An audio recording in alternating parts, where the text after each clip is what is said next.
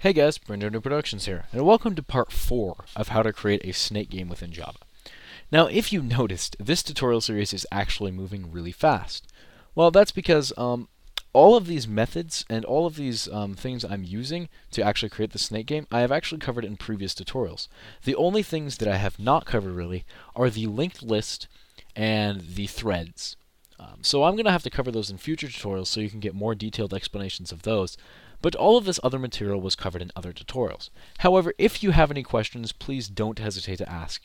I, along with other users, will be very glad to help out. I've been actually very happy with the amount of other users that have been willing to help out each other because I don't have time to answer everybody's questions.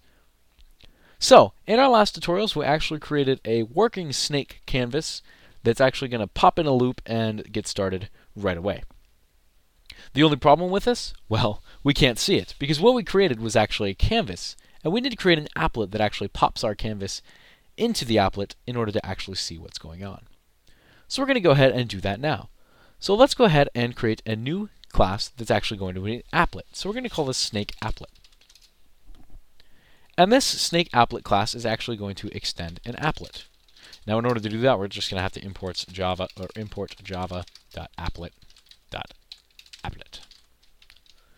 So once that's done, we can go ahead and actually implement our canvas. So the first thing we're going to do is create a new canvas. So we're going to say private snake canvas, and there's going to be a private instance variable, and we're going to call it C. Now when this applet is actually initiated, we need to set up a couple of things. So we're going to use the init method of the applet, which is called before the paint method. And the first thing we need to do is make sure that C equals a new snake canvas, because we don't want it to be a not a new version. And then the next thing we need to do is we need to set up a few things. So the first thing we need to do is make sure that it's visible. So we're going to say set visible to true. To true. On top of that, we're going to make sure that it's focusable, because if it's not focusable, then we won't be able to actually hit it with our keystrokes.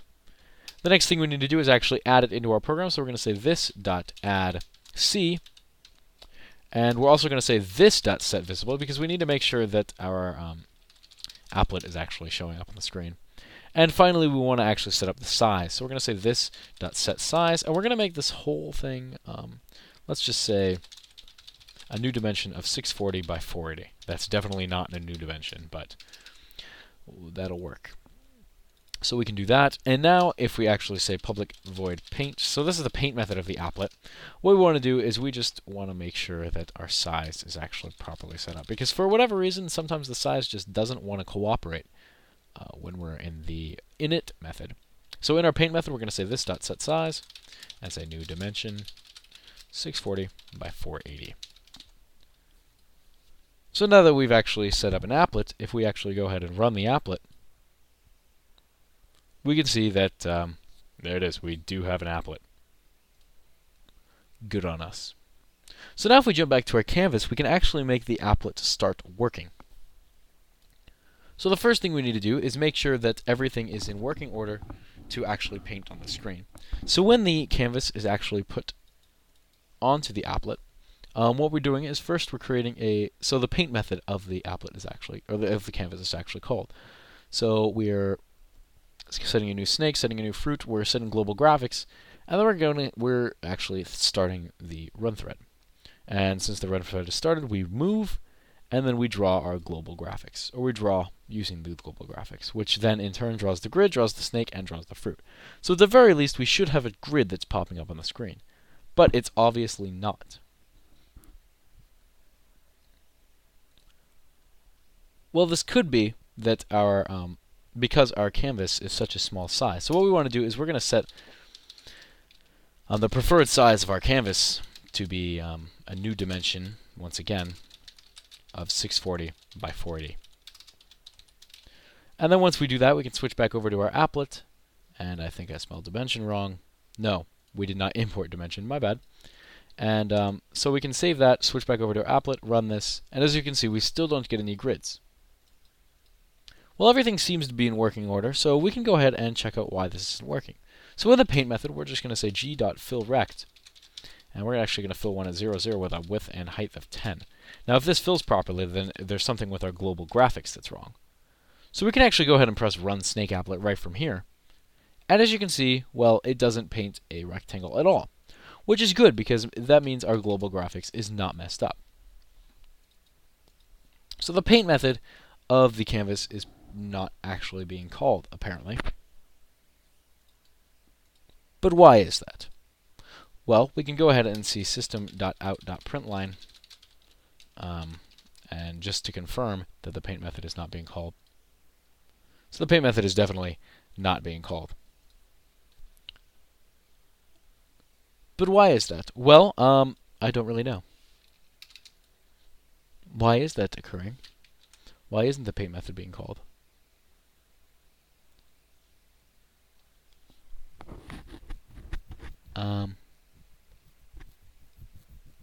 Well, let me pause the video and take a look into this.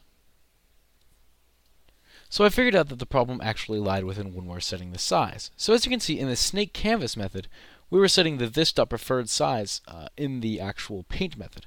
However, the paint method would not be called unless we actually set the preferred size of the canvas in the init method of the applet. Therefore, the canvas is not just 0 by 0, and it's actually going to paint something when the paint method is called. So by adding this line here in the applet, c.setPreferredSize of a new dimension by 640 by 480, we can actually activate the canvas. So now if we go ahead and run this, you can see that we immediately get an error in thread 3 because of a null pointer exception at move on line 69. And that's simply because our fruit does not actually have a point. So let's go ahead and make our fruit a point. So our fruit is going to go ahead and be, our fruit is a point. Our fruit is going to be a point 0, 0. And what we're going to do is we're actually just going to add some points to our snake. So our snake is going to add, we're just going to make that, let's add 3, 1. Snake.add new point 3, 2. Snake.add new point 3, 3. And I need to make sure that this is a new point and not just numbers. Okay. So in our paint method, we now have a fruit at point 0, 0, and then a snake at points 3, 1, 3, 2, and 3, 3. So now if we go ahead and run the method, you can see that we've got a very, very, very tiny grid here. And we've actually got a fruit at the 0, 0, and then some green objects at green. Now as you can see, our grid is actually red, and that is because when we actually drew our fruit, we did not set the color back to black after we're done. So we're just going to do that by, when we draw the fruit, we're going to say g.setColor, color.black. And we're actually going to make our grid a little bigger by setting the grid width, or the box height to be 10, box width to be 10, and we're going to set the grid width to be 50 and the grid height to be 50. So now if we go ahead and run this application, you can see that things are just a tad more visible. So we've got our fruit in the top left, and our snake at 3, 1, 3, 2, and 3, 3. Now if you notice, it's actually 4 spots over, and that's because since we're dealing with programming still, the 0 actually counts as a spot. You'll also notice that we have some flashing going on, and that is because we have not yet implemented double buffering. We'll get to that, but right now let's adjust for user input. So what we want to do is we actually want to get the user's keystrokes when they press them on the keyboard. Now in order to do that, we actually need to make this program implement a key listener. So we can just add a comment onto our implement statement, and we're going to say this implements a key listener. And then we're going to go ahead and get an error, and we're going to want to import key listener and then add the unimplemented methods. So the first thing we want to do is when the key is pressed, when a key is pressed, we want to see if it's the up arrow, the down arrow, the right arrow, or the left arrow. And if it is any of these, we can actually go ahead and change the direction of the snake. So we're just going to say if e.get key code equals key event.vk up. Actually, you know what? We're going to use a switch statement because I'm feeling semi-risky. So we're going to say switch of e.getKeyCode, and we're just going to open up a new case or a new switch block. So we're going to say case key event.vk, which stands for virtual key up.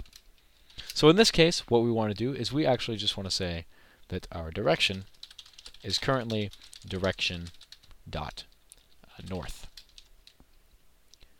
And then we're going to break out of that. However, if the case is key event.vk down, then we want to say direction equals direction.south. That should be in all capital letters. And then we're going to want to break out of that. If that's not the case, then we're going to say case of key event virtual key right, which is again the right arrow key. Then we're going to say the direction equals direction.east. And then we're going to break out of that once we're done with that. And then if that's not the case, once again, we're going to say key event.vk left is the final thing we want to do. And the direction is going to be direction.west. And then we're going to break out of that. So once we press the arrow keys, it's just simply going to change the direction. And that's actually going to make our move method do something. So before we actually do that, we need to make sure that our canvas here knows that it's its own key listener. So when we actually are creating everything within the paint method, which mind you is a very bad habit, we're actually going to want to say that this.add key listener, and then we're going to tell it that it's its own key listener by saying this.add key listener this. So now if we actually run our applet, we should be able to start the snake off moving by pressing the down arrow key. And as you can see, it is definitely working. We can move the snake around pretty well too. So what we're doing is every time we press this, it's simply, or every time it moves, it's simply creating a trail and deleting the old one and popping a new one in the right direction. Now, the only problem with this, as you can see, is it creates an everlasting trail. And this would be totally fine if we were playing Tron. But we're not. And the reason for this is because every time we move, every time we draw, what we need to do is we actually need to clear the screen. So before we draw, we want to say g.clearRect, and we want to clear it from 0, 0, all the way from box width, or all the way to box width times grid width to box height times grid height. So every time we draw, first we're going to clear the screen, and then on top of our new blank canvas, we're going to draw the grid, the snake, and the fruit. So what we're doing so simply is we're drawing everything on top of each other. So now you can see that we've got a basic system going. We've got a snake applet currently working where we've got the correct behavior of the snake.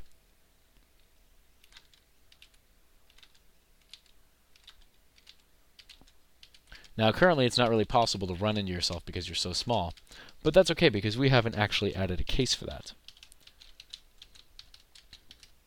It's just kind of fun to play around with this.